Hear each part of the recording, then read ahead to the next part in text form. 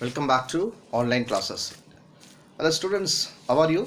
Viewers, senior advocates, judicial aspirants. I am James here.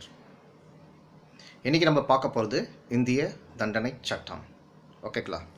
Section 375 கீழான வன்புணர்ச்சி செய்தால் section 376 பிரகாரம் தண்டனை.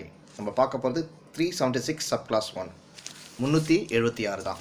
ஆனால் 375 ரேப்புக்கான இன்க்ரீடியன்ஸ் அதில் ஏதாவது ரேப் பண்ணாங்கன்னா அந்த மாதிரி செக்ஷனில் பனிஷ்மெண்ட் ஏரியா வந்து செக்ஷன் 376 தான் செக்ஷன். ஓகேங்களா? பாருங்கள், செக்ஷன் 376 சப் கிளாஸ் 1 கீழே ரெண்டாவது உட்பிரிவில் கூறப்பட்டுள்ள தவிர 376 சப் கிளாஸ் 1 அதில் சப் கிளாஸ் 2 தவிர இந்த மாதிரியான ரேப் பண்ணுற ஒருவரும் அவங்களுக்கு என்ன மாதிரியான தண்டனை 7 இயர்ஸ்க்கு குறையாத, நாட் பிலோ 7 இயர்ஸ், 7 வருஷத்துக்கு மேலே தான் தண்டனை கொடுக்கணும். ஆனால் 10 ஆண்டுகள் வரையிலான ஒரு ஜெயில் கொடுக்கலாம், சிறை தண்டனை, லைஃப் 10 இயர்ஸ் இம்ப்ரிசன்மெண்ட் கொடுக்கலாம். ஓகேங்களா? மேலும் ஃபைன் கூட கொடுக்கலாம் அப்படின்னு சொல்கிறாங்க. ஓகேவா? 376 சப் கிளாஸ் 1. அதே சமயத்தில் அந்த வன்புணர்ச்சிக்கு அந்த ரேப்புக்கு ஆளான பெண் வந்து அவனுடைய சொந்த மனைவியாகவும் மற்றும் 12 வயதுக்கு உட்பட்டவராகவும், பாருங்கள் 12 இயர்ஸ்க்கு கீழே இருக்குது, அவனுடைய ஓன் ஒய்ஃபாக இருந்தாலும் அந்த பெண்ணை அவன் ரேப் செய்யும் அவனது கணவனுக்கு 2 வருஷம் 2 இயர்ஸ் ஜெயிலு ப்ளஸ் அபராதம், ரெண்டுமே, ஒன்று ஜெயிலு 2 இயர்ஸ், இல்லைன்னா ஃபைனு, இல்லைன்னா போத்து, ரெண்டுமே கொடுப்பாங்க. பாருங்கள், இதில் ஏன்னா அவனுடைய ஓன் ஒய்ஃபாக இருக்கட்டும், ஆனால் பிலோ 12 இயர்ஸ்க்கு கீழே இருந்துச்சுன்னா அந்த கன்சன்ட் இல்லாமல் அந்த அவருடைய கன்சன்ட் இல்லாமல் போவாங்க. அப்போ அது மாதிரி செய்கிறாங்க. நம்ம 375 நம்ம பார்த்தோம். அந்த மாதிரி பார்க்கும்போது 376 பனிஷ்மெண்ட் வந்து 2 இயர்ஸ் கொடுக்கலாம். 12 இயர்ஸ்க்கு கீழே இருக்கிற பெண்ணுக்கு அவனுடைய சொந்த மனைவியாக இருந்துச்சுன்னா அதையே அவன் ரேப் பண்ணுறான் அப்படின்னு சொன்னோன்னா அந்த ஹஸ்பண்டுக்கு 2 years punishment R fine are both. இருந்தாலும் நீதிமன்றம் அதனுடைய ஜட்ஜ்மெண்ட்டில் தீர்ப்புரையில் போதுமான மற்றும் சிறப்பான ஒரு காரணங்களை குறிப்பிடுவதன் மூலம், அதில்னா ஜட்ஜ்மெண்ட்டில் வந்து என்னென்ன ரீசன் எழுதணும், ஸ்பெஷல் கண்டென்ட் எழுதணும், சர்க்கம்ஸ்டன்ஸை பற்றி ஜட்ஜ்மெண்ட்டில் ஜட்ஜ் எழுதுவார். அதில் எழுதும் பொழுது 7 ஆண்டுகளுக்கு குறைவான சிறை தண்டனை கூட அவர் போடலாம். எப்படின்னா அந்த சிச்சுவேஷன் பார்க்கும்போது அது எப்படி இருக்கணும், யார் அப்படின்னா அதுதான் சொல்கிறாங்க. செக்ஷன் 376 சப் கிளாஸ் 2 நம்ம சொன்னோம்ல, அவங்களுக்கு வந்து 7 இயர்ஸ்க்கு கீழே. 376 சப் கிளாஸ் 1 தான் 7 இயர்ஸ்க்கு மேலே.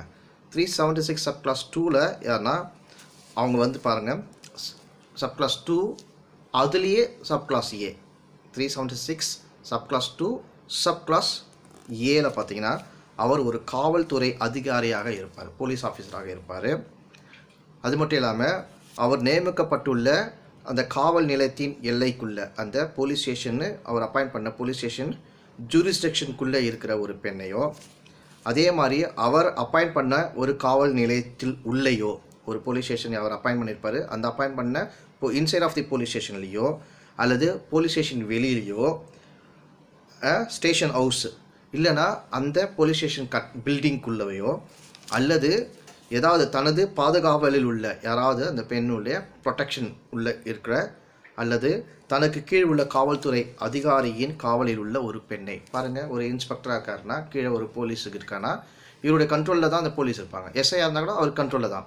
இல்லை இப்போ ஒரு இன்ஸ்பெக்டராக இருக்காங்க, அவருக்கு மேலே அசிஸ்டன்ட் கமிஷனராக இருக்காங்க, டெப்டி கமிஷனராக இருக்காங்கன்னா அவர் கீழே இருக்கவங்க இன்ஸ்பெக்டர். ஸோ அவருக்கு பதவிக்கு கீழே இருக்கிற எந்த பெண் போலீஸ் ஆஃபீஸராக இருந்தாலும் சரி, அவர்களை இந்த மாதிரியான ரேப் பண்ணாங்கன்னா, வன்புணர்ச்சி செய்துவிட்டால், அல்லது அது மட்டும் இல்லாமல் ஒரு பப்ளிக் சர்வன்ட், ஒரு பொது ஊழியராக இருந்து அவருடைய பதவி நிலையை அனுகூலமாக பயன்படுத்தி அவருடைய இன்ஃப்ளூயன்ஸ், அவருடைய அவருடைய ஹைரார்கி, அவருடைய டெசிக்னேஷனுடைய இன்ஃப்ளூயன்ஸை பயன்படுத்தி அவருடைய ப்ரொடெக்ஷன், அவருடைய பாதுகாப்பில் இருக்கிற ஒரு பெண்ணையோ அல்லது அவருக்கு கீழே ஒர்க் பண்ணுற ஒரு பப்ளிக் ஊழியர், ஒரு பப்ளிக் ஆஃபீஸில் இருப்பார், சாதாரண ஒரு டியூட்டி செய்கிற ஒரு ஆஃபீஸராக இருப்பார்.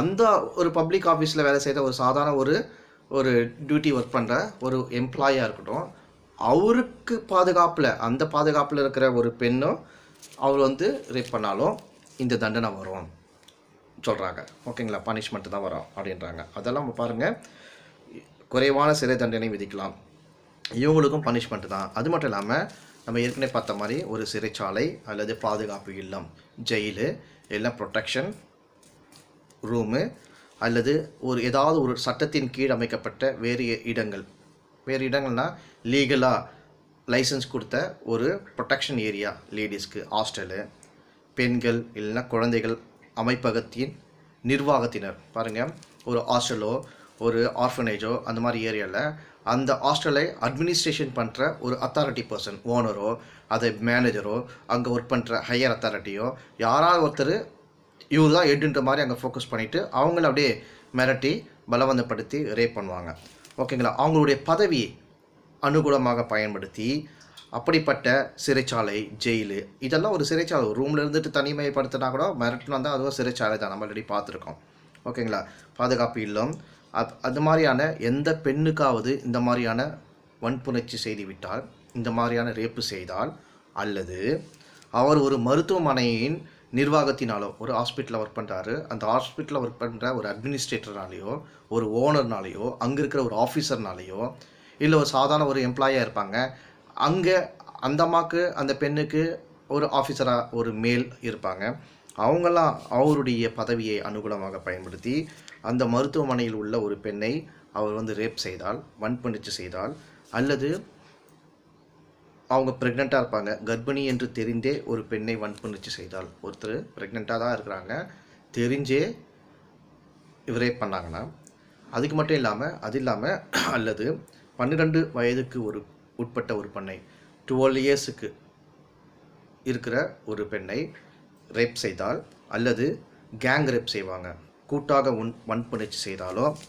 இந்த மாதிரி செய்பவருக்கு 10 ஆண்டுகளுக்கு குறையாத அளவில், இப்போலாம் சொன்ன பார்த்தீங்கன்னா செக்ஷன் சப் கிளாஸ் 2, இவங்களுக்கு எல்லாமே மினிமம் 10 வருஷத்துக்கு குறையாமல், நாட் பிலோ 10 இயர்ஸ் குறையாமல் இம்ப்ரிசன்மெண்ட்டும், அது மட்டும் இல்லாமல் லைஃப் இம்ப்ரிசன்மெண்ட் இருக்கலாம் அப்படின்னு சொல்லி ரிக்ரஸ் இம்ப்ரிசன்மெண்ட் தான் இவங்களுக்கெல்லாம் கொடுக்கணும். மேலும் ஃபைன் கூட இவங்களுக்கு போடலாம். எனினும் இந்த நீதிமன்றம் அதனுடைய ஜட்ஜ்மெண்ட்டில் போதுமான மற்றும் சிறப்பான காரணங்களை குறிப்பிடுவதன் மூலம் 10 ஆண்டுகளுக்கு குறைவான சிறை தண்டனை விதிக்கலாம். சம்டைம்ஸ் வந்து மினிமம் 10 இயர்ஸ்க்கு மேலே தான் கொடுக்கணும். சம்டைம்ஸ் ஜட்ஜு பார்ப்பாரு சர்க்கம்ஸ்டன்ஸு, இவ்வளோ கொடுத்தா போதும், 10 இயர்ஸே போதும் அப்படின்னு சொல்லிட்டு அவர் ஆர்டர் போடுறாருன்னா ஜட்ஜ்மெண்ட்டில் போடலாம். அப்போது ஜட்ஜுக்கு அந்த டைமில் இன்னரண்ட் பவர் கொடுக்குறாங்க இது மூலயமா. ஏன்னா இன்னரண்ட் பவர் இருக்காது, அதை குறைக்க முடியாதுல்ல, அதனால் 10 இயர்ஸ்க்கு மேலே தான் கொடுக்கணும். சம்டைம்ஸ் போதுமான சூழ்நிலை போதும், இவருக்கு 10 இயர்ஸ் போதும்னா 10 இயர்ஸ் கொடுக்கலாம். இப்போ சொன்ன section 376 sub clause 2 sub clause ஏலேருந்து எத்தனை ரீசன் சொன்ன பார்த்தீங்களா, அவங்களுக்கெல்லாம் மினிமம் 10 இயர்ஸ்க்கு மேலே தான். பட் ஜட்ஜு கன்சிடர் பண்ணுறாரு 10 இயர்ஸ் கீழே கூட கொடுக்கலாம் அப்படின்னு சொன்னால் கொடுக்கலாங்க. ஓகே, பாருங்கள், இந்த மாதிரியான பனிஷ்மெண்ட் பிரிவு தான் 376 சப் கிளாஸ் 1 கீழான தண்டனை வந்து பொதுவான இந்த ரேப்புக்கு கொடுக்கப்படக்கூடிய தண்டனை. ஓகேங்களா, ரேப்புக்கு பனிஷ்மெண்ட்டு. செக்ஷன் 376 சப் கிளாஸ் 2 கீழான தண்டனை வந்து பாதுகாப்பில் உள்ள பெண்களை வன்புணர்ச்சி செய்வதற்கு கொடுக்கப்படும் தண்டனை. கஸ்டடியல் ரேப்பு 376 சப் கிளாஸ் 2 சொன்னால் பார்த்தீங்களா, காவல்துறை ஆஃபீஸராக இருக்கலாம், அவருக்கு கீழே அப்பாயிண்ட் பண்ண ஒரு காவல் நிலையத்தில் எல்லைக்குள்ளே அவர் நியமிக்கப்பட்டுள்ள அந்த காவல் நிலையத்தில் உள்ளவே இல்லை வெளியோ அந்த பெண்ணு அங்கே ஒர்க் பண்ணதுன்னா அந்த பெண்ணுக்கு ரேப் பண்ணாங்களோ, ஓகேங்களா, ஒரு பப்ளிக் ஆஃபீஸர், பப்ளிக் சர்வெண்ட்டாக இருக்கார், இல்லை சாதாரண ஒரு கவர்மெண்ட் ஆஃபீஸில் ஒரு ஊழியராக இருக்கார், அவருக்கு கீழே ஒரு பெண்ணு ஒர்க் பண்ணுறாங்கன்னா அதை வலுக்கட்டாயமாக இவங்க பதவியை அனுகூலமாக பயன்படுத்தி ரேப் பண்ணுறாங்களோ, இல்லை ஜெயிலையோ இல்லை பாதுகாப்பு இல்லமையோ இல்லை ஹாஸ்டல்லையோ இல்லையோ ஹாஸ்பிட்டல்லையோ இந்த மாதிரி ஹையர் அஃபிஷியலில் யார் ஹெட் ஆஃப் தி பர்சனோ, மேனேஜரோ, செக்ரட்டரியோ யார் இந்த ஒரு பெண்ணுக்கு மேல் அதிகாரி மேல் இடத்துல இருக்கவங்க யார் வந்து அவங்கள பதவியை காட்டி பண்ணாலும் சரி, இல்லை அதே ஈக்குவலான ஏரியாவில் இருந்து பண்ணாலும் சரி, இவங்களுக்கெல்லாம் வந்து 376 சப் கிளாஸ் 2 பிரகாரம் தான் பனிஷ்மெண்ட். அதுக்கு பேர் கஸ்டடியல் ரேப்பு அப்படின்னு சொல்லிட்டு அந்த 1983 அமெண்ட்மெண்ட் ஆக்ட் பிரகாரம் தான் இதெல்லாம் இன்க்ளூட் பண்ணியிருக்காங்க. ஓகேங்களா? பனிஷ்மெண்ட் ஏரியாலே இதெல்லாம் எக்ஸ்ட்ரா இன்க்ளூட் பண்ணது. ஓகே ஸ்டூடெண்ட்ஸ், மீண்டும் சந்திப்போம். அடுத்த வீடியோ கிளாஸில் கேஸ் லா ஒன்று இருக்குது, இன்னொரு கேஸ் லா, அதை பார்த்து படிப்போம். நம்மளுக்கு ரேப் பார்த்தீங்கன்னா 375 376 ஓகேங்களா? 375 ரேப்புனா என்ன, ரேப்புக்கான என்னென்ன இன்க்ரீடியன்ஸ் நம்ம பார்த்துட்டோம். 376ல் பனிஷ்மெண்ட் ஏரியா, பனிஷ்மெண்ட்டு யார் யாருக்கு எத்தனை வருஷம், ஓகேங்களா? Minimum 7 years. 376 சப் கிளாஸ் 1ல் 7 இயர்ஸ்க்கு மேலே ஜட்ஜு வந்து ஓகே இது போதுமான கண்டிஷனு அப்படின்னு இன்னரண்ட் பவர் கொடுத்தாங்கன்னா 7 இயர்ஸ்க்கு கீழே கூட அவர் வந்து ஜட்ஜ்மெண்ட் எழுதலாம். 376 சப் கிளாஸ் 2 வந்தால் பார்த்தீங்கன்னா மினிமம் 10 இயர்ஸ் 10 இயர்ஸ்க்கு மேலே தான், ஆனால் லைஃப் இம்ப்ரிசன்மெண்ட் கொடுக்கலாம். ஓகேங்களா? அது மட்டும் இல்லாமல் ஜட்ஜு இஃப் சாட்டிஸ்ஃபைட் இல்லை போதுமான இவங்களுக்கு 10 இயர்ஸ்க்கு கீழே கூட கொடுக்கலாம் அப்படின்னு சொன்னாங்கன்னா அவர் ஜட்ஜ்மெண்ட் எழுதலாம். ஸோ இதாங்க ஆப்ஷனு 376 சப் கிளாஸ் 1, 2. ஓகேங்களா? ரேப்பை பற்றி பார்த்தோம், வன்புணர்ச்சி செய்ததுக்கான பனிஷ்மெண்ட் பற்றி நம்ம பார்த்துட்டோம். ஓகேங்களா? யார் யார் சப்ஸ்கிரிப்ஷன் பண்ணலையோ இந்த யூடியூப்பை, இந்த ஆன்லைன் கிளாஸை உடனே சப்ஸ்கிரிப்ஷன் கிளிக் பண்ணுங்கள். ஆட்டோமேட்டிக்காக உங்களை தேடி வந்துடும், எல்லா வீடியோஸும் உங்களுக்கு வந்துடும். சரிங்களா? எக்ஸாமினேஷன்லையோ ஜுடிஷியல் எக்ஸாமினேஷனோ இஃப் எனி எக்ஸாம் நீங்கள் எழுதுறீங்க அப்படின்னீங்கன்னா எப்பவுமே ஒரு வீடியோவை ஃபஸ்ட் டைம் கேட்டிங்கன்னா புரியாது, 2 times 3 times கேட்டுகிட்டே இருங்க. ஓகேங்களா? ஃபஸ்ட்டு ஒரு வாட்டிக்கு புரிஞ்சிடும், திருப்பி ரிவைஸ் பண்ணும்போது ஒரு 2 days பொறுத்து திருப்பியும் கேளுங்க. அப்போ என்ன ஆகும், நீங்கள் போயிட்டு புக்ஸு நீங்கள் படிக்கவே வேண்டியதில்லை, இங்கே இருக்கிற வீடியோஸில் நீங்கள் போட்டு கேட்டிங்கனாவே ஈஸியாக அந்த சப்ஜெக்ட் வந்து மெமரைஸ் ஆகிடும். while you are going to practice இன்னும் ஈஸியாக இருக்கும். ஓகே ஸ்டூடெண்ட்ஸ், கேட்டது மட்டும் இல்லாமல் அப்படியே மெடிடேட் பண்ணுங்கள், திங்க் பண்ணுங்கள். ஓ இந்த கண்டென்ட் இப்படி இருக்குது, செக்ஷன் மட்டும் மெமரைஸ் பண்ணி நோட்டில் எழுதிக்கங்க. ஓகேங்களா? Okay students, bye, all the best, take care, will meet you again next video class. Bye.